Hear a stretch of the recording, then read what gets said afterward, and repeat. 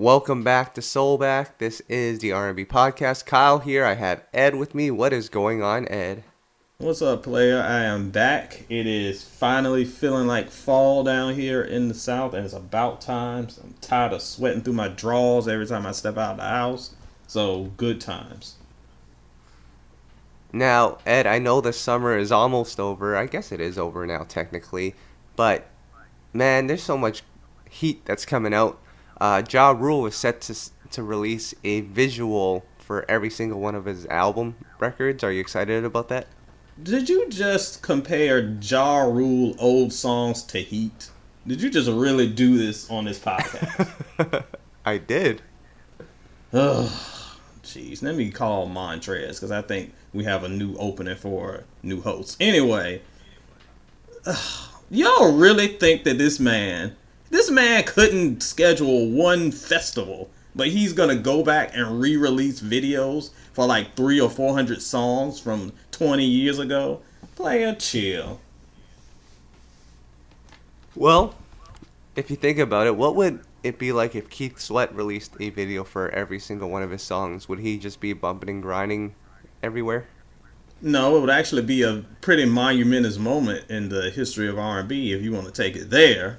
How dare you could pay a King Keith to court jester Ja. But the thing is, I think my man Keith's got a much tighter discography. And I know we give Ja a lot of crap because it's fun and because it's you. But honestly, I've said before, early Ja Rule is great.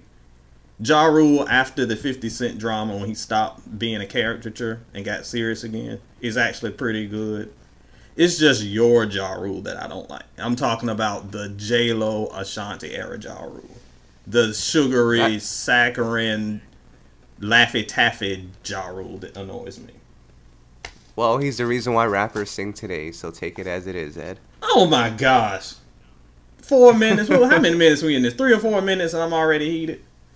Yep. Well, Ed, as I'm thinking about it, what would a music video look like for Keith Sweat's record, Eeny, Meeny, Miny, Mo? Oh my would it God. be in the trap house?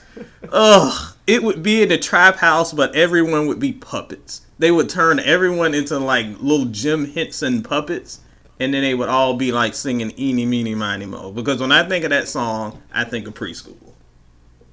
Ah, jeez. Well, Ed, I know you're also teaching young students, mentoring them. Are you going to put them onto the new Kanye West record that sampled or covered So Anxious, but with a gospel twist to it? Oh my God. I'm glad you brought this up so I can go on record with this and break some hearts. Y'all know what to do. If you're mad, run over to Twitter, go to E.T. Bowser. I won't block you, but I probably will ignore you. The thing that I don't like about this Kanye is going gospel and everybody's going nuts thing. Well, there are 2 reasons why I'm upset. First of all, we're acting like this is some new phenomenon. Like Kirk Franklin hasn't been remixing R&B and hip-hop into gospel since 1992. This ain't new, people. Just because Kanye started doing it while wearing holy clothes, and I mean literally holes in his clothes, not Holy Ghost clothes. We'll get back to that later on with M. Bison. But now we're at this point where Kanye is reinventing himself with gospel. Isn't it ironic that, and I know people will say, oh, well, he had Jesus Walks. Yeah, I know he had that one song a long time ago. But it's always interesting to me that whenever our greats fall from grace, they go run into the church house. Because we remember before, right after R. Kelly got caught peeing on people, all of a sudden this Happy People You Saved Me album. As much as I love Whitney, she got a little harder too when stuff started getting funny with her career. We see this every time. I am not one to judge somebody by their spiritual walk. You do whatever. You want to praise Jesus, cool. But I'm looking sideways if you all of a sudden loving the Lord when people are throwing dirt on your name so you can get back in their good graces. I ain't too keen on this new Kanye record, even though it does relive some of the R&B songs that we love here on the podcast.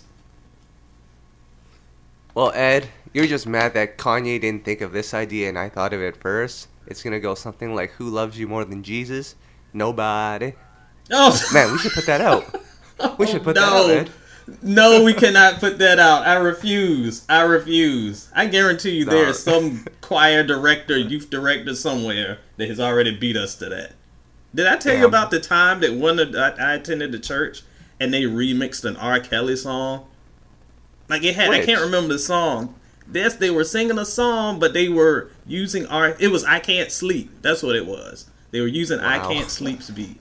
And I'm like, that's the man that pees on people. We peeing for Jesus? Wow.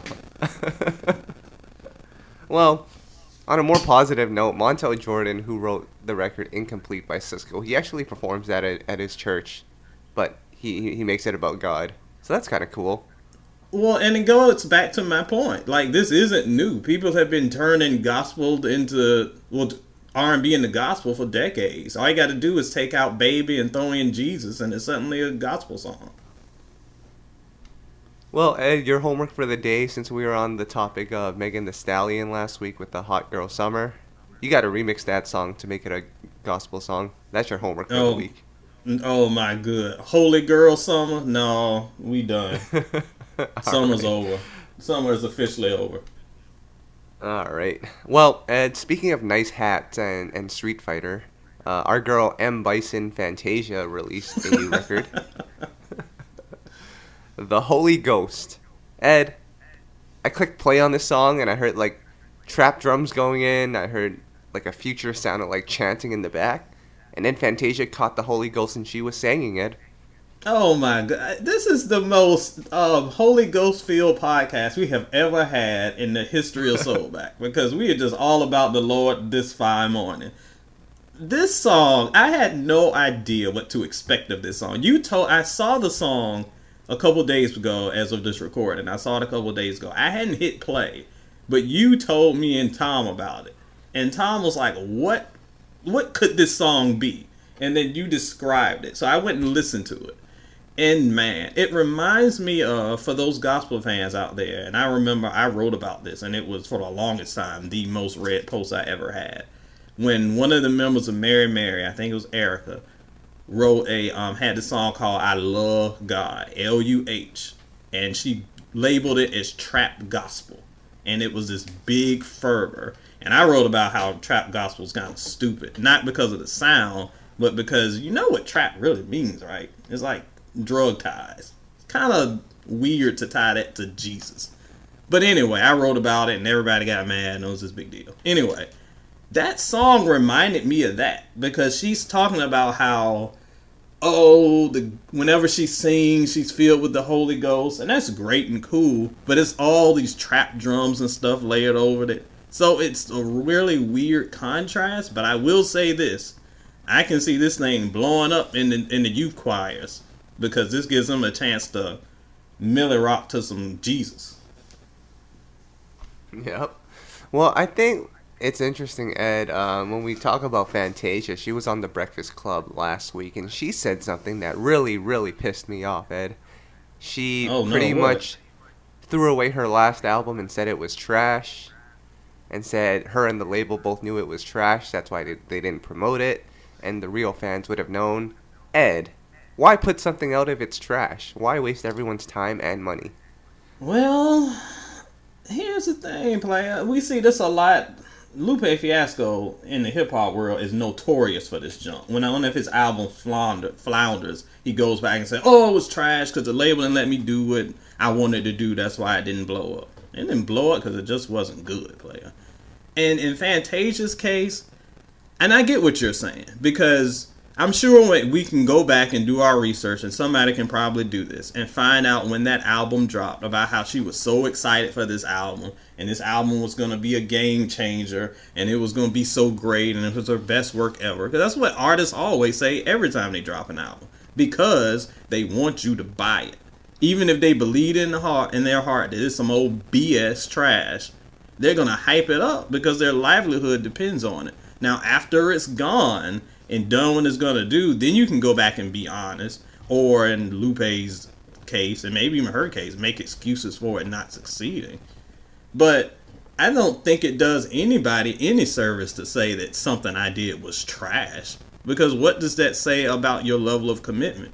I know that there are always extenuating circumstances to these projects. We a lot of times think that our favorite our artists go into the booth, sing their heart out, put all this work in, but sometimes a lot of label politics, and the songs they want to come out never come out, and then you come out with something that doesn't even sound like you. Shout out to Tekashi, you know about that.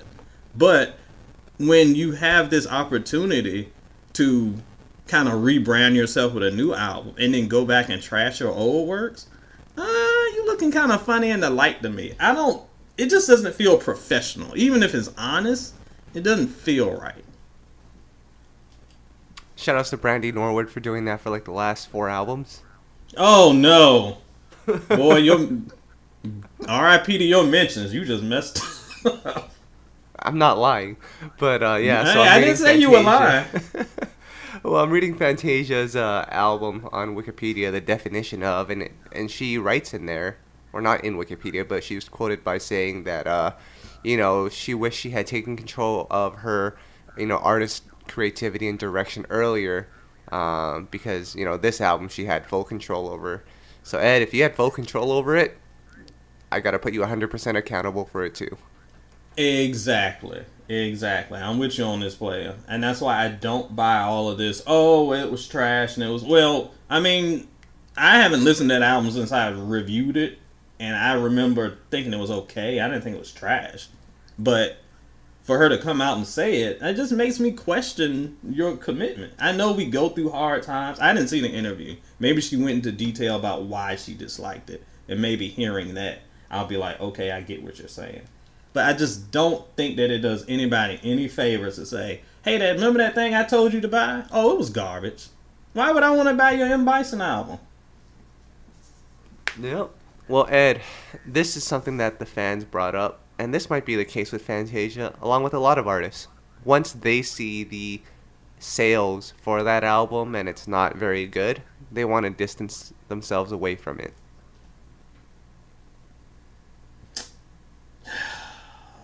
I think you're onto something. So, I mean, it's not ideal. You should be proud of all your work, but hey, we'll see what happens with this new album, Sketchbook, with the M. Bison hat. If it does well, she might claim it as the next Thriller. If it doesn't, well, I guess she's 0 for 2 for the last 2 albums. And if she comes back with this next album and says, oh, that album I put out, it was trash. Y'all were dumb to buy it. Because, see, to me, that's what the narrative is. The narrative is that thing I told y'all to buy was terrible. Now, go buy this one. Well, last time you told me it was heat. So, is it really heat? I just think it's a mixed message. And even though it may be honest, I don't think it sends the right message. You lose the confidence of your audience when you're telling them that thing that I told you to support really wasn't good. But this one's good, trust me. And then 2 months later, she could be saying the same thing. And quite honestly, I know she has really hyped this album, and I like Enough. I like that single. The other singles have not really moved me. So, is it really good? Or is she going to be making excuses the next time? Wait, you're telling me that T-Pain song isn't moving you? Oh, that thing moved me to the toilet. That's about it. Oh, man. And, one of the... And we can move away from this shortly, but one of the comments that the fans wrote on Twitter was, their reasoning was that artists, they flip-flop a lot just because they're creatives and they might feel something one day and then the next moment they're not feeling it anymore. I guess I get that, but... And we'll talk about Tank later, but I feel like you should know quality from trash. It has nothing to do with creativity. There's always going to be quality no matter what you do with the record, whether it's an EDM record, a hip-hop record, an R&B record, and then there's trash in all of those genres. So an artist should always aim for quality from that standpoint. Yeah, and I get and I mean, that's a great point that someone made about creatives and the way they think, because I guess technically I'm a creative in my chosen line of work. But I don't know. There's a difference between saying, hey, that space that I was in a weird space and it didn't really work out right, and saying, oh, that thing that I served you was trash. if you said that was a point in my life where things weren't really, I was struggling, didn't quite work out. This time I want to do a little better. That album could have been improved by XYZ. I think I would be able to accept it better. But to just say, hey, I peddled trash to you and you were dumb enough to buy it is just a bit insulting. Again, I didn't see the interview. Maybe it wasn't as harsh as I'm making it sound. But from the way you describe it, it sounds like some old bull to me. And why would I want to buy a new album? Especially if you got T-Pain on it. Well, Ed, remember back in the day when you would buy like a box of cereal and it would come with a game inside? Yes.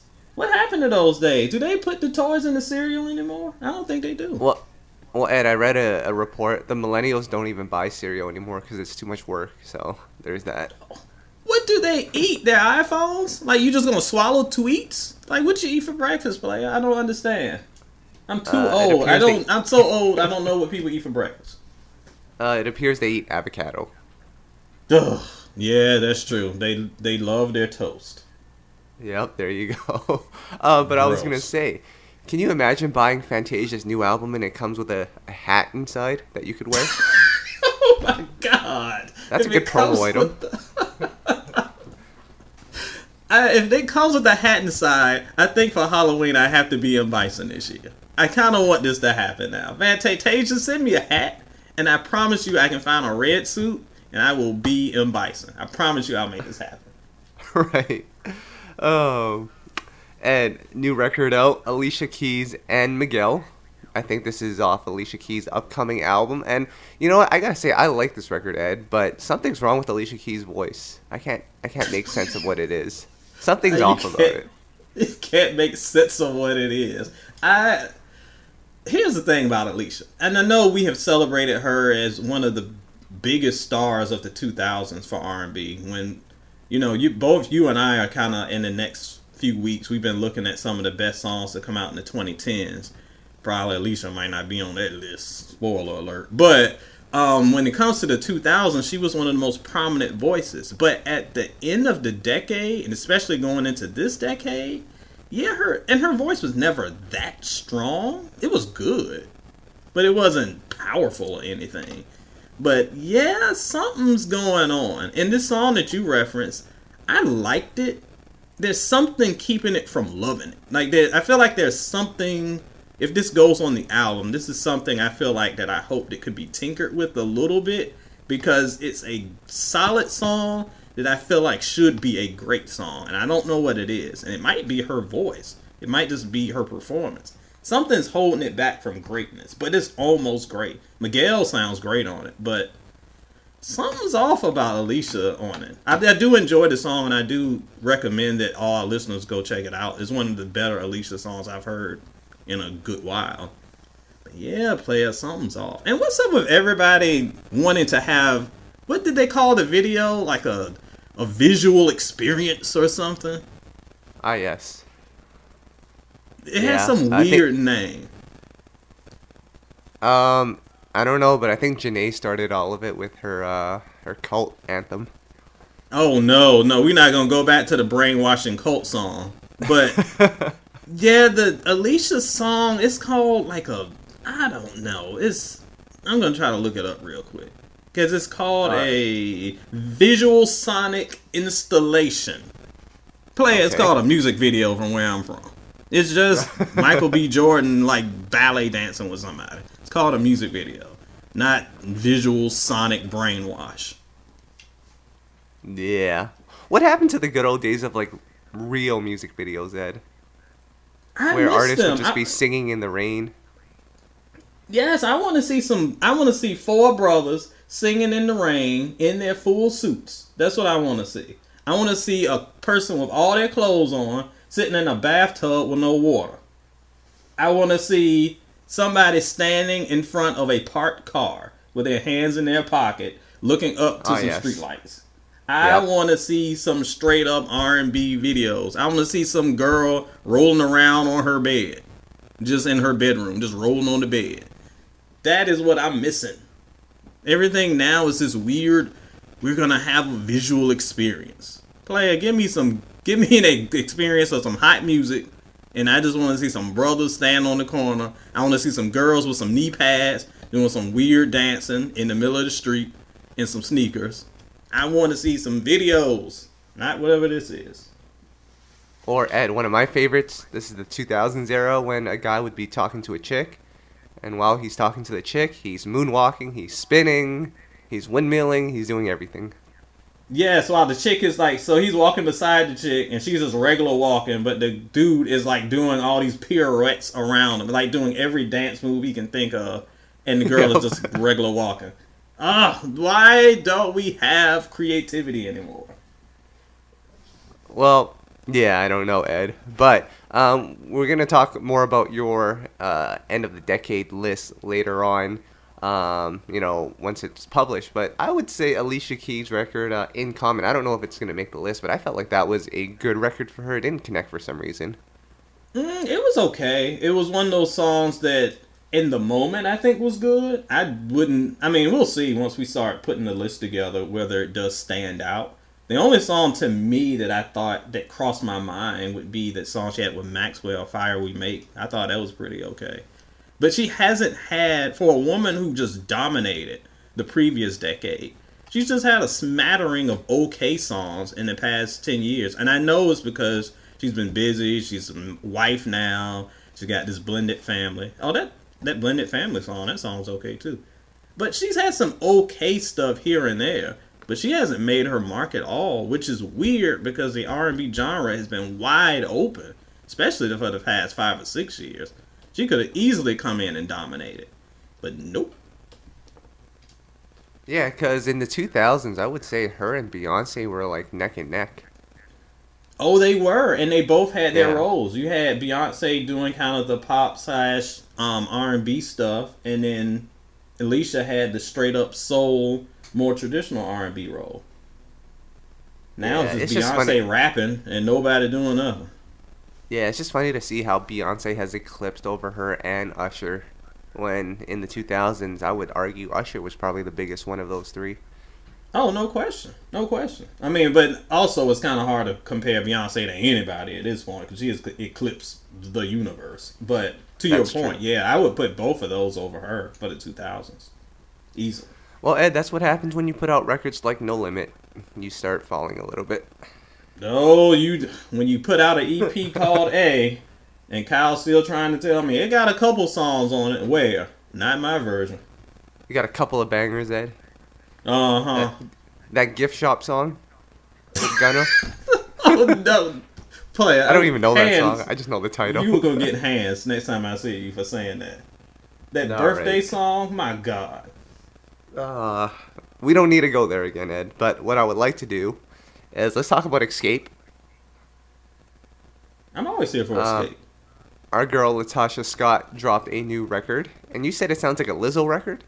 Yeah, it's very hip-hop inspired. Almost a little, her delivery is almost a little rappish. She's not straight up rapping like rapping Beyonce, but her delivery is quite hip-hop influenced. Beat is very hip-hopish. The first thing I heard, when I heard it, it sounded like a Lizzo record. Well, I'm a huge LaTocha fan. I feel like she is one of the most underrated vocalists of her generation. No question. And in the late 2000s, when it seemed, I guess it was early 2000s, when it seemed like we were going to get that solo project, I was so excited. Because a lot of Dru Hill fans, I remember being very excited when it seemed like we were going to get that solo jazz project. The solo LaTocha, they were talking about that around the same time. It's kind of like early 2000, 2001, around that era. And I was like, man, this is her time to shine. She's going to blow. It's going to be great. We never got it. So when I saw this record, I'm like, okay. And it's not bad. It's okay. But it's certainly not the LaTocha that we came up on. And I'm not mad at growth. I'm not mad at experimentation. The song is okay for what it is. But to me, it just sounded a little bit Lizzo-ish and not Xscape-ish, so to speak. Well, you might be excited to know I read somewhere that Xscape might be coming back, in its entirety with Candy involved. I know they hit the road and they do shows together, but I think Candy has signed on to work on a new album with the group. How do you feel about that? Do you think a new Xscape album is is needed because I don't remember their EP being very good. It was okay. There was one or two songs I really liked, but it wasn't very memorable in the long run. The problem with Xscape is I think fans want all four, and for whatever reason, Candy got a million things going on, and she's never seemed to be bothered. She is start and stop on this thing. So, no offense to Candy, but either get on board or go away, because I think fans want the full group. They want all four members. So, if you're going to ride, let's ride. If you're not, let's not do it. But these starts and stops, I think, really hurt them. Because when they reunited and the EP was coming out, and it was like, okay, it's going to happen. Then there was the weird thing, it was like Xscape 3 with the 3 in the middle of the name, and it just got goofy again. I want to see the group together because, as we discussed on this podcast, I feel like they're one of those groups that left with a lot of gas left in the tank. They never fell off. They were never one of these groups that went on way too long, was putting out garbage. Every album they dropped went platinum. Everything they did was a success. And then boom, they vanished. They left kind of unfinished business. So I would love to see them come back. As we just discussed, there is definitely a role. It's not like the marketplace is crowded. And we know how well nostalgia does in 2019. If they're going to do it. But I want all four. 100% agree, Ed.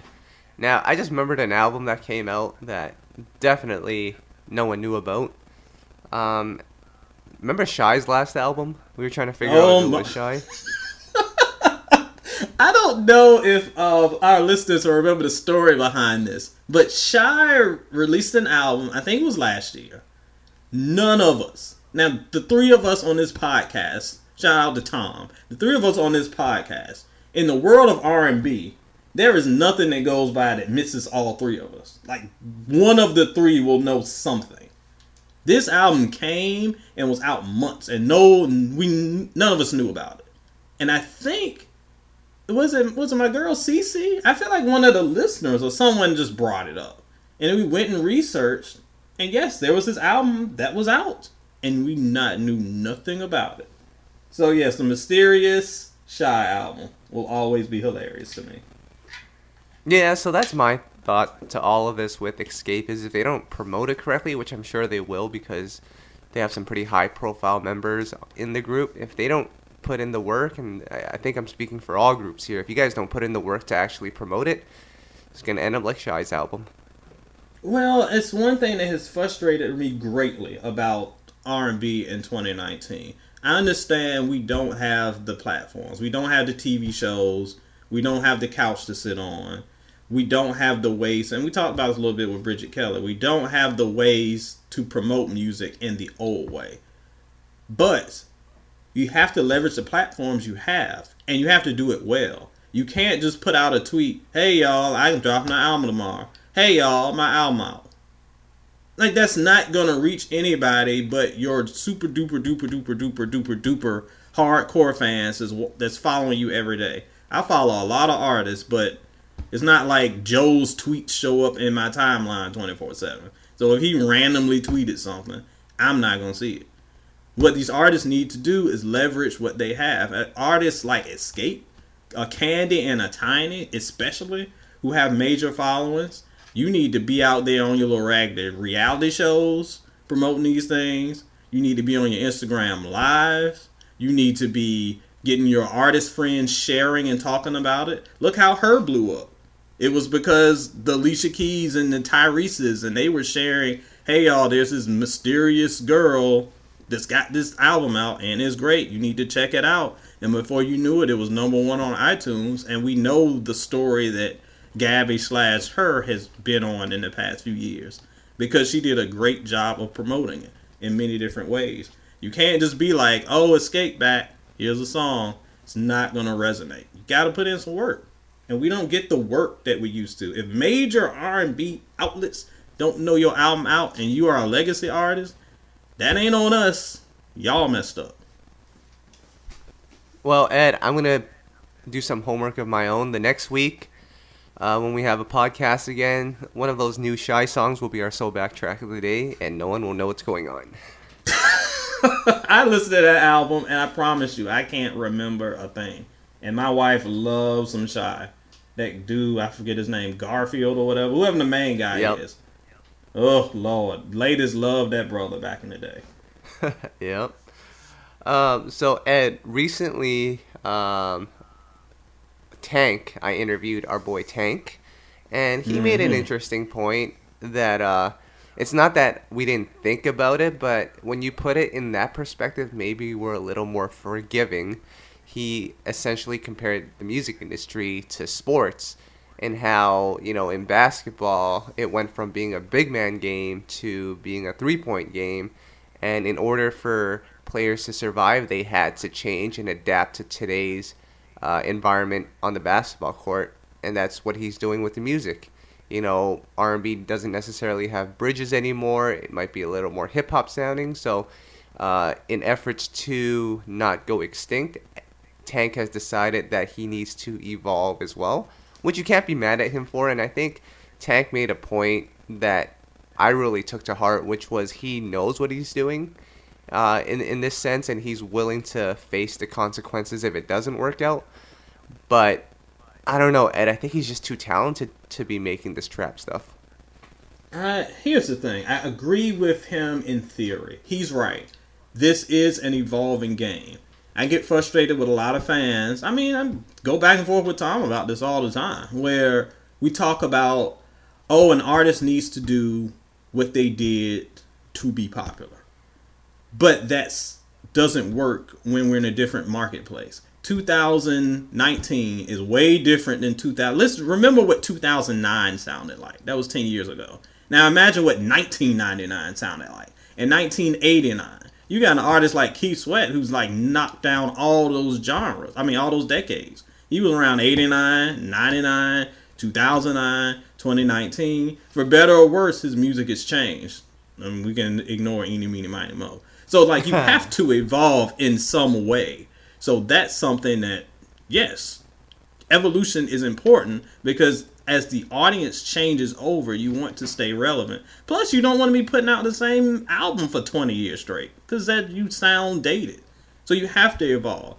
My issue with Tank isn't with the evolution per se. There is a laziness in the evolution. So, yes, trap is the sound.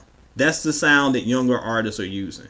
If you use that blueprint to create new music that sounds different but true to your sound, you're going to appeal to both your core audience and new audience. If you just put on the trap clothes and just look like you're an imposter, you're going to only look like you're trying to appeal to one audience and alienate the others. Now, there'll be some that enjoy both. Because I can't stand Win Week. My wife likes Win Week. But she don't like his other stuff. She just likes Win Week. So, yes, it appeals to some fans. And obviously, Win Week was successful.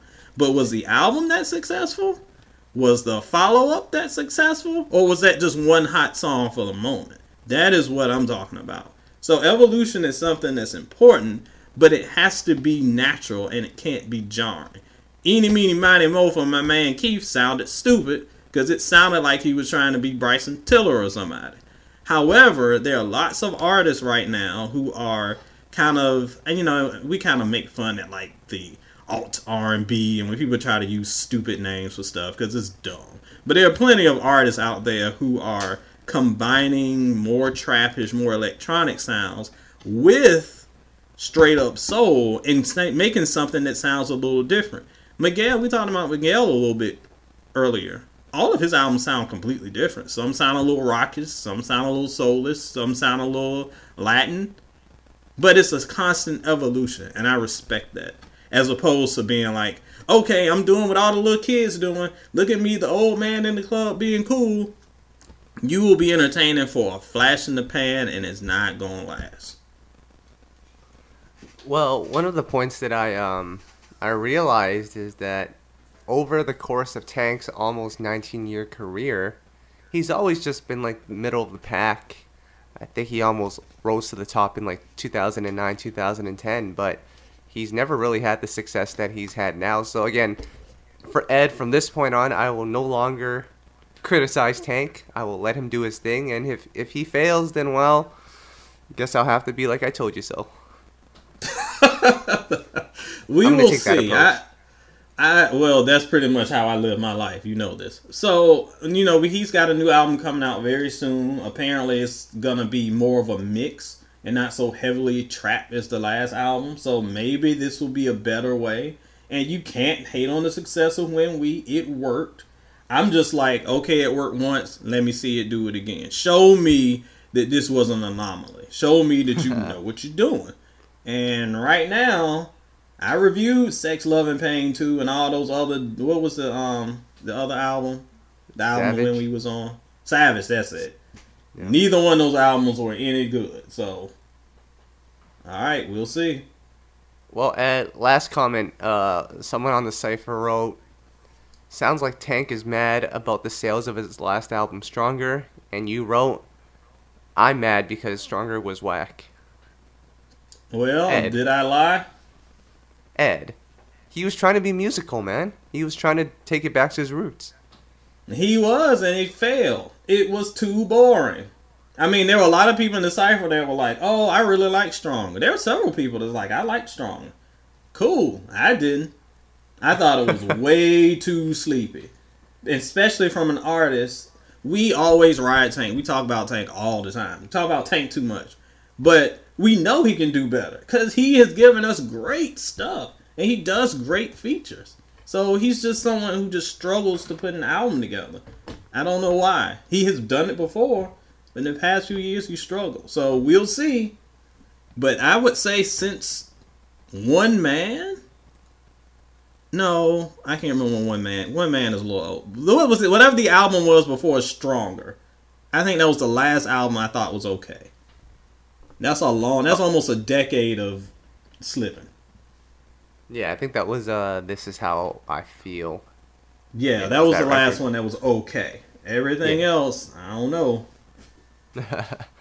Well, Ed, here are some projects that are either coming out or are already out that you might dig. This new artist, Jay Howe, he has a single out on Urban AC. I know a lot of your fans on the Cypher were raving about his vocals, so check that out. Sir has a new album out, and I know you've been meaning to listen to that for like a month now. But he has a record with Sabrina Claudio. He has a record out with Sabrina Claudio, and I even saw DJ Soulchild raving about it. I didn't even know Soulchild listened to new R&B. Shout out to Soulchild. I could love that. Yeah, if Soulchild likes it, I'm kind of surprised. Sir isn't really his speed. So, and I've heard nothing but great things about this album. So, I didn't love his first one. I thought it was okay at best. So, I'll check it out and report back next week. And just so Soulchild doesn't get mad at us, I'm going to give him a quick plug here. He has a Spotify playlist called R&B Isn't Dead, and I'm sure this song is on it, so go check that out. Yeah. And then one project that is coming out October 4th is Summer Walker. She's set to drop her new album. Ed, do you think Summer Walker can make an impact like an Ella Mai did? It doesn't seem like her singles have caught on as much as, an Ella or a Her. No, and she's another one. There are a bunch of newer artists. Sir is one of them. That just get a ton of buzz and a ton of hype online in certain circles. But the music's just okay, and they don't really perform. I won't say they bomb, but they don't really break through like a Boot Up did. And people just keep really, really pushing Summer. It's like the next big thing. I've yet to hear a Summer song that just was like, okay, this is the one. We talked about Normani before at some point on the podcast. That's another one. And I know she's more pop, but that's another artist that people just keep hyping up as the next big great thing. And it's based off of, I don't know if it's even Megan Thee Stallion. Like, they're personalities that we love or people love. And they love them for like all these different things. But I'm like, tell me 3 songs. And people are like, oh. If you can't tell me music that's hot, that you just like the person, then you like the person. I mean, I like Kyle, but I'm not like Kyle is the best R&B artist ever. Because I can't name any Kyle songs. So, I don't know. I'm not feeling the Summers and these joints. We'll see if this new project is good. There's a ton of hype coming. But I need to see some productivity behind all these hype tweets. Yep. Ed, I like Megan because she's thick. Is that an acceptable answer? My God. Remember this time code so I can cut that part out. Good Lord. Jeez. Speaking of Normani, and I know she does more poppy records, or at least her latest single is poppy. Ed, I feel like she just needs one big record that's not annoying and Ariana Grande sounding, and I think we'd be fans, like real fans. I agree, and the same thing goes with Summer. Like, I like the perception, I like the idea of a Summer. I like to watch Normani perform. I think she's talented and they're good people. But at the end of the day, it's about music and not about if I like you. I know it's different. This is a different culture. We talked about different, the way we consume music and media, and social media has changed everything. And really, we don't care about a person's, like, intelligence. This sounds crazy, but it's true. We will overlook somebody's lack of intelligence if we like them. Like, that's just what it is. If you're entertaining in social media or you're entertaining in certain spots, it doesn't matter how talented you are. It's how entertaining you are. Do I like you? People like these people. But for me in my house, I gotta like your music. I can like your music and not like you and say, okay, you're talented. But I need Normani. I need Summer Walker. I need all of y'all to give me a song. Not a weird, sleepy sounding sample or some made up Say My Name, whatever that weird thing is Summer Walker has now that people like. That Say My Name remix is boring. Give me a hot song and then I'll get on board. Until then, I'm gonna shrug my shoulders. And can we give Hitmaker, aka Youngberg, a shout out? I was going through YouTube yesterday and I saw that he sampled Can't Leave Him Alone by Sierra and 50 Cent. Ed, we really are getting old. That song came out in like 2005. And it's crazy because to me that song doesn't feel that old. I mean, I wasn't married yet, but I knew the woman who would be my wife, and that song, I remember when that song came out, like the day it debuted. Now they're sampling it, and I'm like, that can't be right. Then you look at the date and see that it's old as crap, and we're old as crap. So yes, we old. How odd we are our parents, because our parents, when we would listen to songs from Puffy and he would sample stuff from the 70s and we would be like, this is great. And our parents would be like, oh, that ain't nothing but the stylistics. Oh, man, that ain't nothing but so-and-so. And then we're like, oh, whatever. This is better than whatever that old stuff is. Now people are sampling Cameron and Sierra and Destiny's Child. And we're like, oh, that's just Shanice. That ain't. And they're like, oh, but Chris Brown is better. Oh, the way the world turns around. You millennials laughing at us old heads, sooner or later you will be us. I guess it wouldn't be millennials, it'd be Gen Z, whatever they are. The little kids. Correct. Yeah. Ugh. It's funny, Ed, because I've been waiting for my era of music to, make it psycho and become the nostalgia music, and I think we're finally creeping up to that. I heard Foolish on the radio, and it was like throwback hour, and Ed, I thought I would love it, and I thought, okay, now I can turn on the radio again and listen to my jams. Ed, it makes me feel insecure about my age. I'm just going to turn off the radio again. Yes, it does. I will never forget the first time I heard Tamia while I was in the drugstore, and they were playing, it was like kind of the old folk station, and they were playing Throwback to Me. I think it was Stranger in My House. I'm like, what? That song came out when I was in college. How was this throwback? But yes. Feel the age creeping on you. Your bones will crack like Captain Crunch. Oh man. Well, let's go into the time machine right now because I know you ranked your favorite group 112's discography. I know you love them. Boys. And let's quickly go through this here. And you can just give me a brief summary of each album and why you like it or why you don't like it, or maybe both. Okay, let's do it. So at number 6, which is, I guess, last, would be the infamous Hot and Wet album, which we may sometimes actually reference on this podcast. I don't know why, but it seems to be like the reference point for a trash album. What did you like about this album, Ed? I ain't like much. Now, I will say this. This album has a reputation for being garbage. To say it's garbage is it's not garbage. It's not.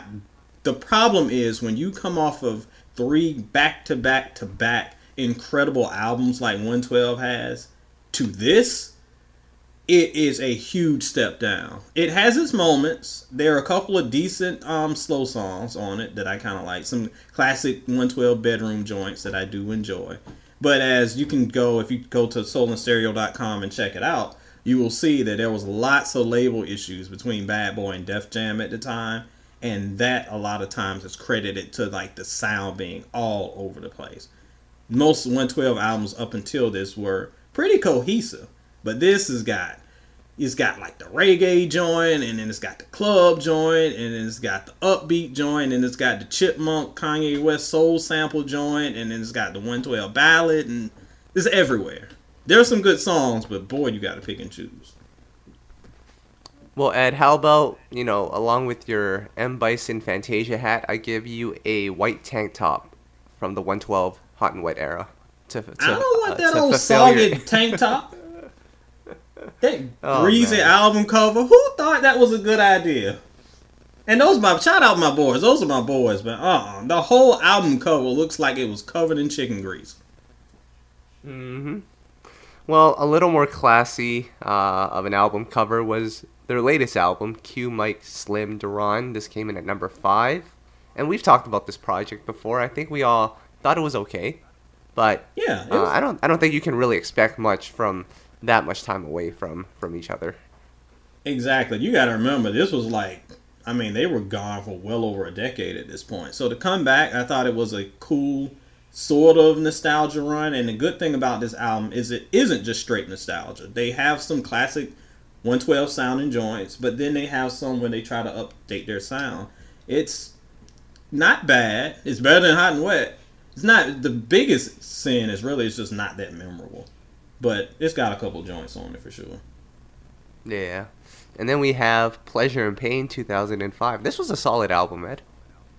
Yeah, and this album is one that I remember. As I do these, people ask how I rank these albums. I don't go by memory, because that would be unfair. Because, you know, nostalgia will screw you up. So, even though all these albums on this list, with the exception of the last two we mentioned, I've kind of listened to pretty regularly. I hadn't listened to Pleasure and Pain in a long time. So I went back, and this was a lot better than I remember it in my head. It was too long, but really solid. It's the first album after 112's Sticky and Greasy, or whatever it was called. That was the first album that sounded like a true 112 album again. So I was very happy about that. It's got some really good underrated tracks on it. Just a little too long. If they could have trimmed it up, I probably would have raised it by a half star. But pretty good. And then at number 3, you have Part 3, which interestingly enough, on the website, you have it as 4.5 stars. But on this podcast, you've gone on record multiple times to say it's a 5-star album. What's going on here, Ed? Because remember what I just said. A lot of these albums, when I was talking about, when I went back and re-listened to these things, I had to give it fresh ears. So I had to review. It's not like I've ever reviewed Part 3 before, because Soul and Stereo been around a long time, but it went around in 2001.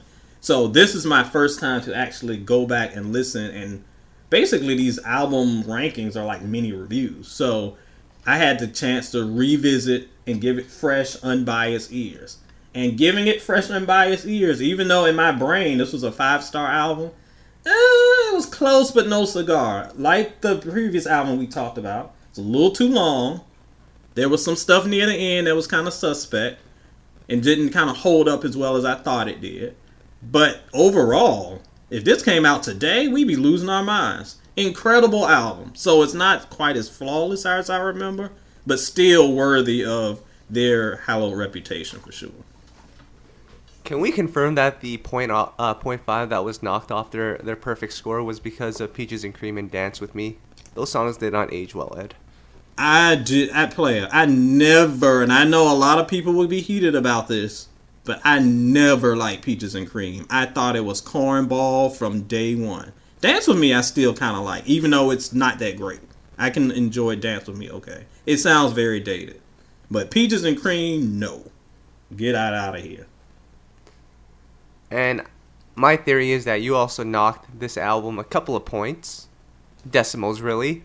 Because Do What I Gotta Do was written by R. Kelly and you've muted him. Is this true? That is not true. Although I have pretty much muted him. But no, that's not true. I love Do What You Gotta Do. It's kind of a mean song, but it's kind of like, hey, I'm cheating on you, but bye. Oh, R. Kelly. Yep. I was just listening to Busted the other day by Mr. Oh, Biggs. no. Mr. Biggs. Oh, what a time that was. You know, Ed, when I listened to that song now, I didn't realize how stupid the lyrics were. But oh, I could have told you in 2003 it was stupid. Yeah. Anyway. Especially, Mr. Biggs was like 70. Why are you talking like this? Oh, man. And there was that one part. It was like, you said you were going dancing. Now you saying you're going shopping. And I was like, what the hell's going on here, Ed? I'm like, come on. Oh, my God. Oh, music was fun for a little while. It was. Number 2, we have the self-titled debut 112. Which, Ed, I might argue as that being my number 1. But you have it as number 2, and then, of course, you have Room 112 as number 1. They're both 5-star albums. What was the rationale there? Yes, and this was the one ranking. A lot of times these rankings get folks in their feelings, and they're always like, that's why I like them. It causes conversation. And the biggest conversation that a lot of people were saying is 112 better than Room 112? I love both albums. Both get 5 stars from me. The reason why I went with Room 112 first is just because it's a more diverse listen. When it comes to quality of songs, it's pretty equal. And I wasn't gonna be like both are number 1 because that's cheating. But I like that Room 112 has peaks and valleys. It's got the upbeat joints. It's got the little joints with Mace and Lil Kim and all them on it. It slows down. You've got Your Letter. It goes mid-tempo. It's got the sexy bedroom songs. It really is like everything that 112 has. If they open up the 112 toolbox, you get to see all of the different tools that they can build great songs. The debut is just ballad, with like 1 or 2 mid-tempos in there, and then of course the remix to Only You. It's really one kind of radio joint. Don't get me wrong, because those ballads are incredible, some of the best of their era. That's why I gave it 5 stars. No shade to 112 for that. But I just gave the second album the heads up because it's a little bit of a more diverse listen. Any day of the week, I could be like, oh, I prefer one to the other. But I just ranked it here because they just showed a little bit more versatility over super ballad heavy debut. Can't hate on either. Right. Now, Ed, what song is better? I Will Be There off the debut or Crazy Over You off the second album? I can't decide here. I might have to go with Crazy Over You. Like, just my gut says Crazy Over You. Again, I can't hate on either. If both of those came out today, they would be Song of the Year for 2019. But, no. Might go with Crazy Over You. Oh, that song was incredible. All right. So, Ed, are you ready for the SoulBack track of the day? I'm ready. Well, I don't know. Knowing you, it might be something shady. So, let's see. So we're going to go with the record Day and Night by Isyss. Which, Ed, if you look at now, that name, that is not an appropriate name in 2019. Isyss? Oh my God, I never put that together. That's a bad idea. Playa 2002 was a different time. I don't know if we've discussed this here, but I loved Isyss. I thought that they were going to be the heir apparent to Destiny's Child. I loved Day and Night. What was the other song that they had? The one that Kanye Single for the Rest of My Life? Yes, yeah. They had like 3 or 4 songs that I really liked. I thought their debut was, I didn't think it was the best thing ever, but it was solid.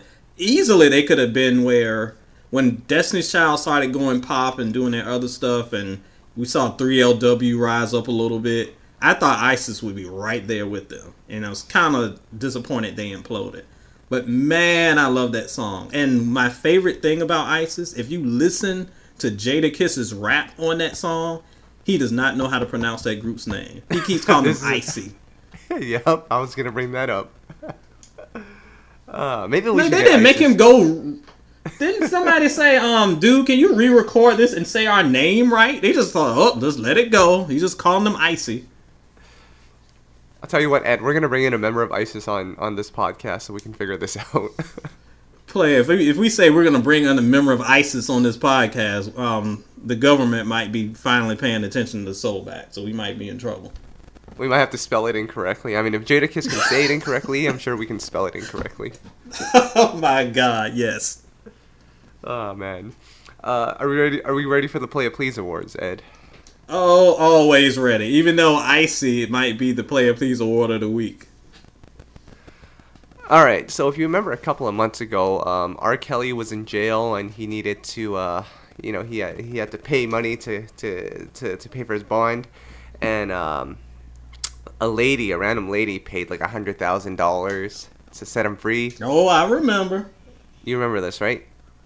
Oh, yes. Well, recent reports have stated that lady is asking for her $100K back because she was not aware of all of these allegations. She thought it was just one. Wait a minute. She thought he just slept with one kid. He didn't know that she didn't know that he slept with like 40. So it would be okay if it was one person he peed on. But when he peed on an army of girls, oh, now we have a problem. Why are people stupid? Please tell me this. Why are people dumb? I mean, I want my $100K back too. I wouldn't be mad at that. How about you invest your $100K in Popeyes so they can bring back the chicken sandwich? Because that's probably buy all the bread that they need to make for this mysterious sandwich, instead of giving it to R. Kelly. When she, oh my God, see, now I'm heated. You just said, it's one thing to say, okay, I didn't know. Well, first off, you said that, you're still stupid. But to say I thought it was not that bad means that you were aware that it was bad, but you still did it. Why are people insane? I mean, it was already insane that she donated $100,000 to someone she barely even knew. But look, I don't know. I love Keith. I love him, but I'm not giving him $100,000. Like, I will go to your concert. I will buy your album, even if it has Eeny, Meeny, Miny, Mo on it. But I'm not giving you $100K to get you out of jail. If you in jail, I hope you can sing good in jail, like 6ix9ine, because that's the only time I'll be getting your albums. I'm not paying for these dudes to get out of jail. What are you talking about? Yep. Second Playa Please, and you mentioned him, 6ix9ine. Ed, isn't he like on trial right now and he's snitching everyone out? Oh, here's the funny thing about the 6ix9ine snitch. Well, I could spend a whole podcast on this moron. First of all, for those who don't know what this thing is, picture a troll doll. Those little troll dolls with the little jewels in their belly. Now braid his hair up, paint 6ix9ine, the letters 6 and 9 all over his face and hands and stomach and neck in magic marker Sharpie. And there you go. That's exactly what he looks like. So this dude joins the Bloods. First of all, what self-respecting blood will let this thing go in? He looks like a walking snitch. He looks like he looked like a police officer that put on a costume to infiltrate your gang. So he goes into the gang, he gets kidnapped, they rob him, they extort him, they just beat the crap out of him. So now he's on trial, and now he's snitching. But the hilarious thing about the snitching to me is he's snitching on stuff y'all already know. He's like, Jim Jones the rapper is a blood. He says that in every other song. Cardi B is a blood. Cardi B said she was a blood in a song. Like, why are we like, oh, she said he's snitching? I mean, you gonna say Lil Wayne is a blood? He says that too. Like, what? I mean, don't get me wrong. Dude's dead as a doornail when he gets off trial because he's snitching on real thugs. But everybody getting hyped up because he pointed out rappers are ridiculous when the rappers snitch on themselves. I don't understand life, Kyle. What is going on? Well, yeah, I don't know. I don't think there's a place for him in hip-hop once he comes out, whenever that is. I think he might be gone the moment he steps out. There shouldn't have been a place anyway. Why did we let this man in hip-hop? Why is he here? This is true. I've been saying this for years. He has one song that people like, and I'm not even gonna name the song he has because I don't want to give him any streams. But it is horrible. You can look at him and tell he's terrible. He looks like trash. He looks like something that just crawled out of your garbage disposal. But apparently, he's a good rapper because he's funny. And this is where we in now. So he can laugh himself into witness protection. And I don't know how witness protection is going to look when you have the number 6ix9ine tatted on every exposed part of your skin. They're going to have to just bleach his skin. Like, what are they going to do? Yeah. He'll probably... Yeah, I don't... He probably just... Yeah, I don't know, Ed. I don't know. But one thing I do know is that Tank is getting a Playa Please. Uh-oh. How'd your boy get a Playa Please? You just talked to him. I thought y'all were buddies. We are cool, but he apparently is not cool with some people on Instagram. He really wanted to show and prove that he belongs in this industry and he has the accolades. So he sent out a tweet and on Instagram wrote, "To all the media and press, please refer to me as Grammy Award winning artist Tank, not Grammy Award nominated, because I've won a Grammy before." And that led to a lot of people saying, "What did you win?" And it was a honest and genuine question. And of course you have the Tank stands who don't really do their research. They just want to back their boy up. They're like, you should know what he won. Don't be dumb." And at that point, still nobody had any idea what was going on. Until Tank made another post, screenshotted Jennifer Hudson's debut album and said, "I produced one song on here. Hence, and it won a Grammy, so hence, I am a Grammy Award winner."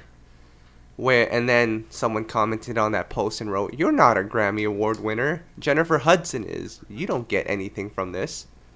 So after all of that, Ed, I did some Wikipedia research. I looked at the Grammy guidelines, and what it says is if an album wins Album of the Year in one of the genres, so in this case the R&B Album of the Year, which Ed, I cannot believe that album won, but you know. Yeah, that's a whole other thing, player. I don't know how that happened, but apparently you have to produce 51% of the project in order to qualify for a Grammy Award. Tank did one song on the project. So if we're going by that definition, Tank is not a Grammy Award winner. But the issue with this Playa Please, or why we're giving Tank the Playa Please, is as he was defending himself and calling himself a Grammy Award winner, he was out here calling stans mentally ill and saying that they were crazy and they had no lives. But in the end, he was wrong. So let's see who is crazy and has no lives. Player, if you say I'm a Grammy Award winner and you're clearly lying, as Kyle has proved, I would do this. If I was like, I'm a Grammy Award winner, and people would say, no, you're not, you know what I would do?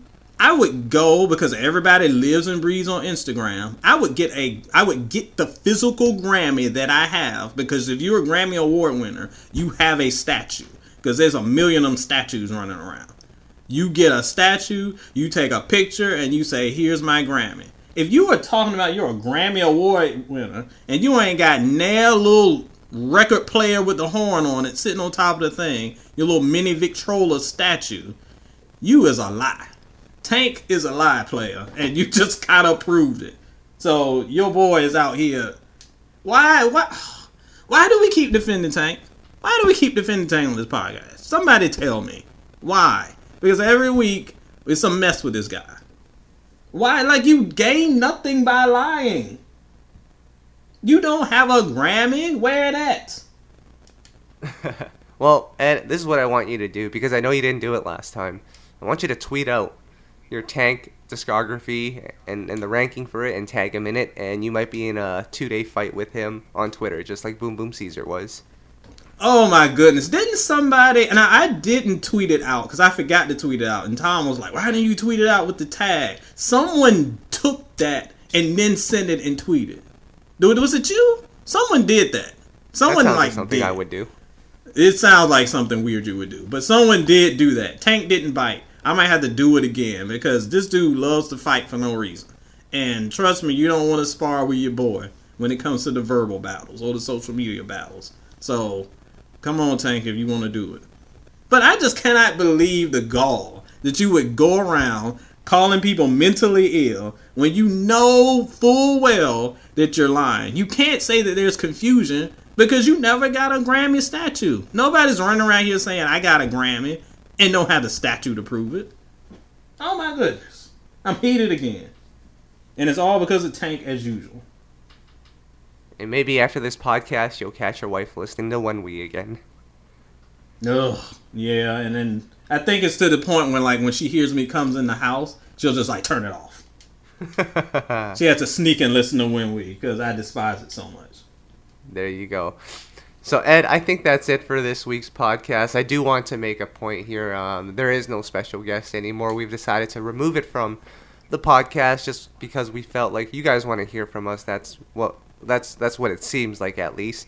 So these episodes moving forward will just be me, Ed, and Tom talking for about an hour or a little less. I don't know if we can go for an hour every week, but I think this will work out for everyone. We'll still have our guest features, but it'll just be on a separate post on YouTube or however you're listening to it. So, Ed, aside from that, what's going on your end? Well, just before we get into that, I do want to say something about that because people have already asked, because there's been a little bit of talk online. It's like, man, y'all aren't doing the guests anymore. There's nothing that happened or was like, oh, we have to stop doing guests. People love to turn stuff into drama. There's nothing that happened or something that happened that we had to cut it back. We decided, hey, we got the guests.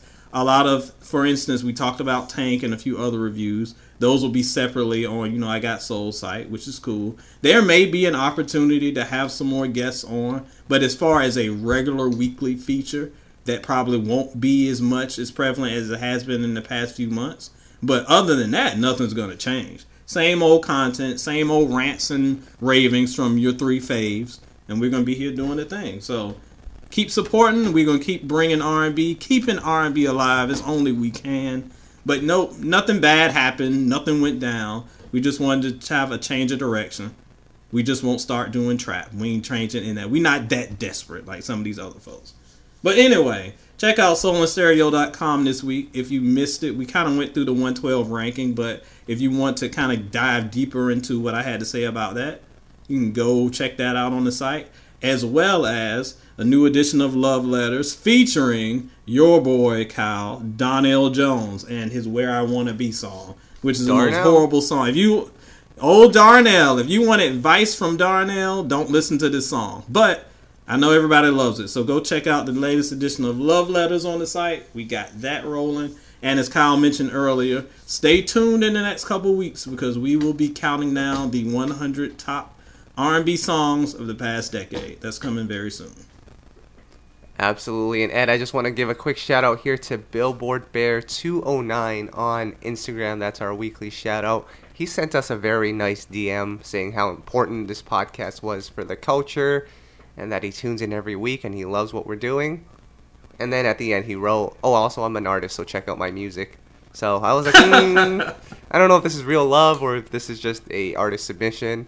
But he actually sent a follow-up message and said, no, I actually really love what you guys are doing, so keep it up. And there was no artist submission, so I love it. It's real love, but it's also you got to promote your stuff. I ain't mad at you, brother. We all out here hustling, so do what you got to do. But yeah, shout out. We've had a lot of nice love come through recently, and I really like to. It's always cool, even when we disagree and we go back and forth on social media or through email. It's always good to see that there are passionate fans out there appreciating what we're trying to do. We're just trying to bring it back. That's all. Yep. So, Ed, I think that's it for this week. I actually have a couple of interviews I have to do today. We'll see what comes out of that. Because, guys, let me tell you, it's not easy booking these interviews. I'm going to put it out there. Artists and management, they kind of suck sometimes. You have some good ones, but then you have some that really suck. So, hopefully by the next podcast, we actually have some interviews to post for you on I Got Soul. If not, you can at least know that I tried. Right, Ed? I think that'll be next week. Ed and Kyle goes off about how raggedy some of these press people are for these artists representatives. That's worth 30 minutes of ranting in itself. Yes, it is. Tune in next time to watch me throw more people under the bus. Yep, and maybe we'll have Tom to join us for that. Ed, I think that's it for this week. We have to get out of here before we get thrown out of here. But yes. All right, player. Always good to see you. Always good to chat with my boy. And we'll be back next week. Yep.